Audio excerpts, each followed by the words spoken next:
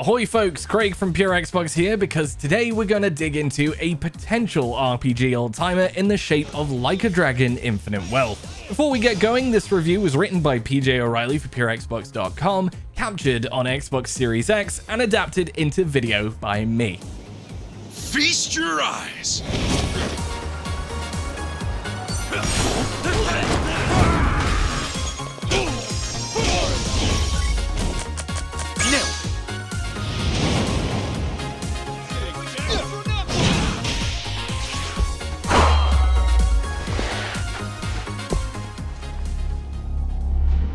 We mentioned in our recent review for Like a Dragon Gaiden, The Man Who Erased His Name, that RGG Studios has been on an almighty roll of late when it comes to all things Yakuza related.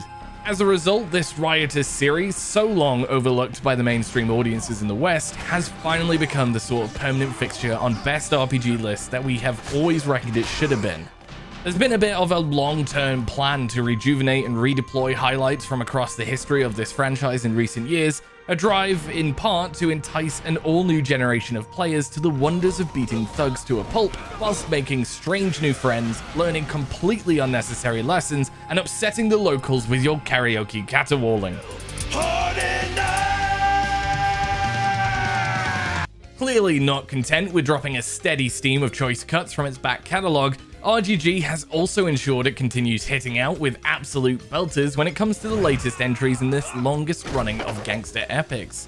One such belter, Yakuza Like a Dragon, released back at the start of 2020, and it introduced us to Ichiban Kasuga, the crazy-haired ex-convict turned hero with a heart of gold, in the series' first turn-based outing, taking the button-mashy, arcade-styled action with which these games have become synonymous and replacing it with turn-based combat straight out of some fantasy-ass RPG might not have seemed like a great idea at the time, and it certainly had its detractors, but it very quickly became our preferred form of pugilism, and a move that feels as though it's breathed all sorts of new life and fresh possibilities into a setup that was definitely, and we know that Yakuza 6 and Yakuza 0 are all-timers, but it had 100% begun to exhibit a little bit of wear and tear. Yakuza Like a Dragon was the best the series had ever felt mechanically at the time of its release. The story was gripping too, walking a fine line between genuine emotion, serious subject matter, and the usual slapstick and incredibly odd humor that these games always deliver so well on. Ichiban also managed to do the absolute impossible by filling the void left by Kazuma with style to spare, and the scale and scope of the world was a new high watermark in terms of side activities and silliness in which to indulge. And so, after the delightfully old-school Yakuza antics of The Man Who Erased His Name gave more traditionally minded fans something to tuck into, here we are with the second helping of the new flavor in a sequel that's bigger, longer, and better in just about every way. So yes, we might as well just say it now. This may very well be the best game that RGG Studios has made to date, which is an absolute ridiculous statement given some of the epic crime operas we've been treated to over the years, for sure, but there it is. We've said it now. Just take the stupid money, will you? Huh? Where should we start with Like a Dragon Infinite Wealth? Like, really? Ichiban's return sets him off on an emotionally fraught journey. The family ties are strong with this one. What do I even call her? Mom? And with the new adventure comes a new paradise playground to knock around in the form of Hawaii. This in itself would usually be enough to have us foaming at the mouth. An all-new and distinctly different setting is a rarity for the series to be sure, but this time around we're also getting the return of big man himself, Kiryu Kazuma, as he joins forces with Kasuga in an effort to take down a new threat in the form of the island's shady Barracuda clan. That paradise you see, it's all smoke and mirrors. If we were to attempt to explain much more about the plot, well, we'd be ruining things. And we know some of the biggest and most shocking plot points are out there in Spoilerland already, but let's just say that the narrative presented here tops Ichiban's first outing and gives us lots of time in the company of two of the strongest protagonists in gaming. And that's just facts. Guess we're doing this. Too bad they don't know who they're dealing with. Ready to bust some heads, Kiryu-san? There's plenty of big old twists, some absolutely wild revelations, as many massively long cutscenes as anyone could ever ask for, and enough weird perverts, streakers, and smelly old men dressed as pickles to last us until at least Easter. What is this thing? Hello, Happy.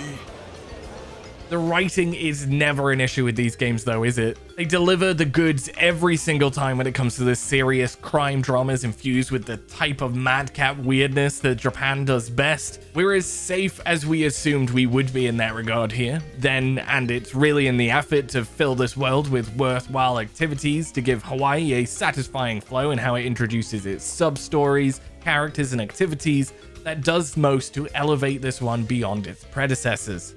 There's the usual gamut of real old school arcade games to play, Sega Bass Fishing or Virtua Fighter 3, anyone? You've also got darts and mahjong, proper CD dating apps and dating games, now with real models, blackjack, poker, karaoke, and all the jazz to boot. However, Infinite Wealth then goes way above and beyond in providing side activities and distractions that sit alongside the main story as genuinely worthy ways to spend your time. Gotcha. Ichiban's latest adventure turns Yakuza Like a Dragon's Sujimon Index, like Pokedex for thugs, into a full-on Pokemon tribute with stadium battles, trainers, fighter evolutions, and everything. I can't believe what I'm seeing! It's got an entire island dedicated to ripping off Animal Crossing. Believe us when we tell you it's bloody addictive.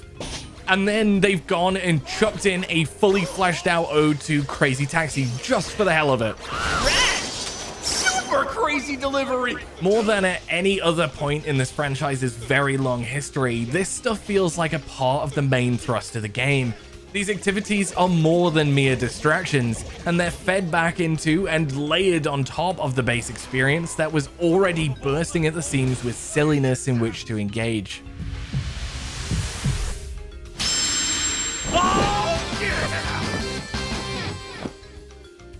With regards to Hawaii itself, well, if we're being very picky, this is the one aspect of Infinite Wealth that doesn't deliver quite as much evolution as we'd, and probably unfairly, hoped that it might. Man, Hawaii's awesome. As great as it looks, as nice as it is to have a total change of atmosphere, it's still a little too similar in how it's laid out, in how it operates around you to feel like a real break from the past settings. Nancy, are you in love? It does make up for this by being absolutely stuffed full of unexpected diversions, and there's a shady side of Paradise being explored in interesting ways here. But this is still resolutely a Yakuza game for all of its advancements, and if you don't like them, then this won't change things, regardless of a new setting or combat refinements or anything else. Oh, and let's just not forget about that combat, by the way. The overall flow of fights feels slicker and smoother this time out.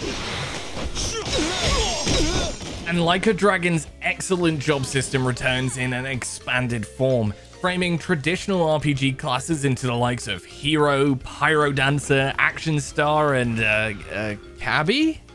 All of which with their own wild collection of moves and skills.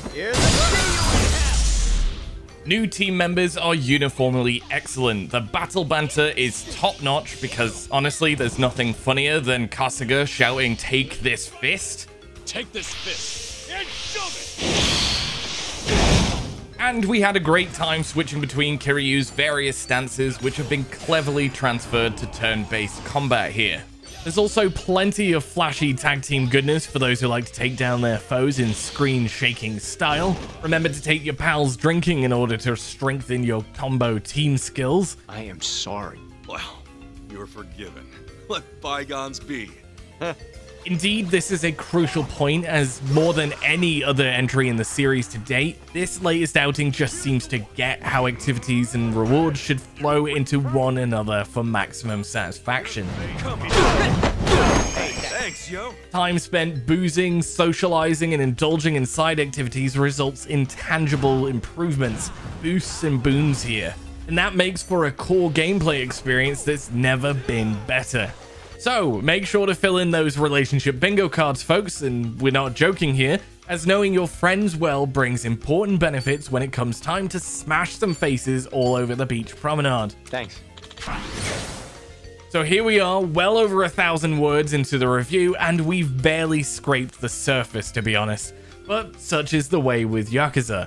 We haven't even mentioned the customizable Segway that you get to blast around Hawaii on yet, have we? The most crucial point to be made in the end, though, is that what we have here is RGG Studio at its very best. We're not gonna spoil any of the surprises, but Like a Dragon Infinite Wealth gives us a meaningful and properly emotional journey of self-discovery amidst all of the excess for both Ichiban and Kiryu. It nails the tension, the violence, and the drama. It's got the best combat and side activities in the series to date, performs perfectly on Series X, and looks and sounds fantastic to boot.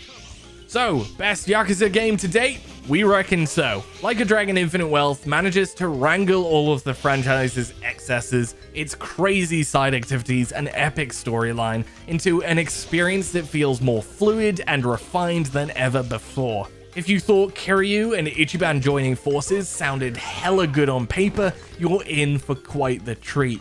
Yakuza Like a Dragon came close, but this fantastic follow-up manages to get a big fat 10 out of us.